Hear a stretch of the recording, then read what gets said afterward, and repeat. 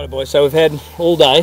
We've been talking about doing this for a while, like putting some new mapping in the bike, and I've been raving about, you know, my experience with it. Out here at Josh Green's, we've had a really skatey, what would you call it, motocross sort of enduro loop, and then a real nice sort of trail loop. There's a lot of sort of stop-start stuff across the road, and including some really technical stuff and some hill climbs. So I'm going to throw to you, Hamo. First of all, give us your top line, mate. What's if you had a mate on the phone, you had 10 seconds to tell him what you thought about, you know, what remapping this FE350 could do, what would you say? Well, certainly it's a jump up for me going up to a 350. So the first thing, one of the things I noticed is certainly a lot more power for me that I'm generally used to, but the end result for me was a much more linear, usable power. The mapping gave it good power right throughout the range, good drivable, tractable power. Jared, what was your immediate takeout, or you know, what you sort of took out of the day? I think for me the biggest thing was I felt more connected with the bike. Kind of, you were more, what you put into the bike with throttle kind of directly translated more. There wasn't any weird lags or anything that, to be fair, I didn't realise there was lag on a 350 or anything like that in the past. But jumping on this thing today, not only was more fun, but it was easier to ride, less fatiguing, and it had more go when you twisted the throttle. Yeah, it was funny, you know, I mean, obviously I had the 19 bike and the 20, so me being able to compare back to back as project bikes was sort of easier, and I think, you know, when we did a really snotty, loamy hill climb, you know, a couple of weeks ago, and I realised on the #1 map, the thing was falling off the power, and I had to use the aggressive map to sort of keep it in the meat of the power up the hills. I noticed going back to back with a mate who'd had some remapping work done on a 350, that just in that stop-start stuff, it just had that hesitation coming on the power, particularly when you point and shoot stuff coming around down hills and then pointing back up and going uphill again. So, yeah, for me, you're right. I think that lack of lag, the instantaneous nature of the power.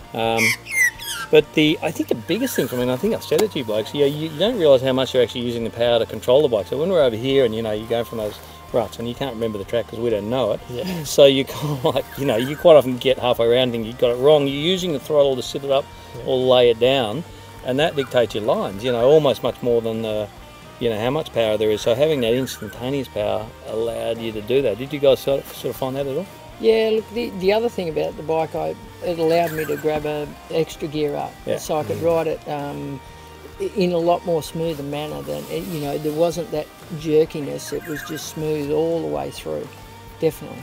Yeah, I'd have to agree. Like, before I was going second and third around the tracks here today, but by the end you could just lug third around.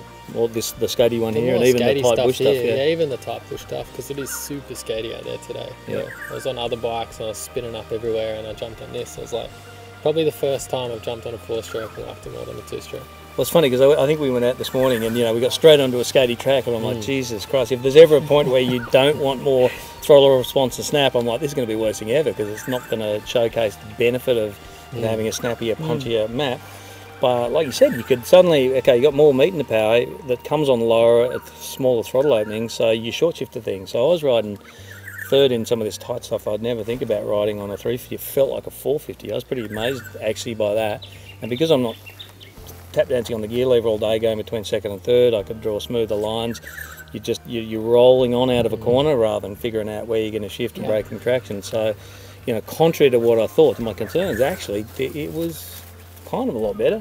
Riding around, you know, more throttle response, more punch, but better around a skatey track. It sort of sounds counterintuitive, but but it worked. No, it definitely worked. And the thing just felt smoother all the way through the range, rather than, you know, and particularly over those little nasty tree roots where before, you know, if you were a little bit late, you cracked on the throttle, it immediately responded and sort of lifted you over and punched you into where you wanted to be, as opposed to hitting the thing. You know, you can get away with less clutch to do that. Yeah.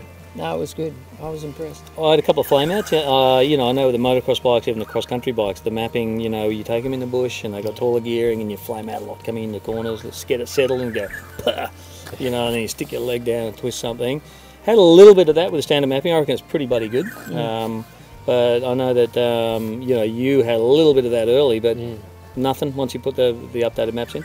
Once we got it in, it was sweet. I found that I could carry more speed into corners. Like that track over there is like rut after rut for about 10 minutes. I could come in with less on the clutch, so I'm not coming in and dumping it out and being real jerky. So I come in with more speed and just use the throttle because it was so predictable to flow around the corners more. So here's the obvious question, right? We're all sitting here, you know, blowing wind up the arse of how good this new map is, right? It probably, if you go to your dealer who's got to use the setting tool and is proficient and a good tuner, $300 and it's yours. Do you know what I mean? You don't see anything different. It's not a bolt-on. It's not $1,000 muffler, and yet the benefit is, like, I'd argue, you know, more than what a muffler gives a thing with a bolt-on at a third the price. So why aren't people doing it? I think it's the knowledge, Andy. You know, generally, most times, you know, I consider myself an all-round kind of punter rider, and when you don't know, you don't know. Yeah. And a lot of people don't know what can be done, and they go after the immediate things, pipes and all sorts of other things to create horsepower, but generally horsepower's not your best friend unless it's usable and tractable. And certainly the bikes, the later model that they get, the technology that's involved, it's all about the mapping really, suspension and mapping. So for me it was a kind of no-brainer. It just definitely smoothed the whole bike out, and the more people know about it, you know, they feel a bit more comfortable going and trying these things and getting involved in it. Well, I've been pretty, I'm going to even say it, excited by the whole prospect of mucking around with this mapping today.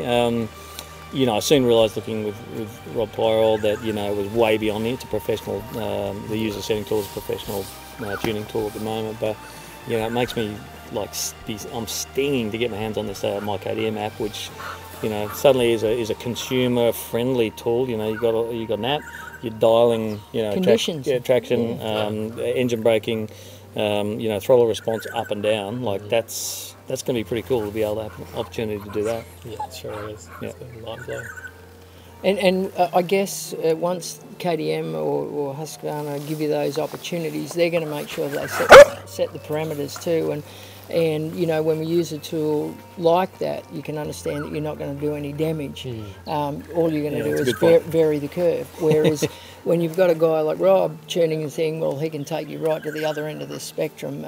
So that sort of tool will give people the confidence to use it without knowing that there's no damage to be done to the bike. And Emma, it just so happens that you're buying this bike, so no wonder you came out here today to have a bit of a crack in the thing, mate. And now it's, what would you say, 20% better power, and you know what you're working with. You just got to throw some softer suspension in it now, mate. Yeah, no, history tells you, Andy, I've bought a few bikes out of the test bikes, and I've been happy with all of them so far. And I've Transmoto stable. Yeah, and I've stuck with the Husqvarna. So stepping up into 350 is going to be a lot of fun, and certainly the mapping did make a big difference. I was pleasantly surprised. Very good. Yeah, you have a ball on the thing, mate. Yeah, thanks.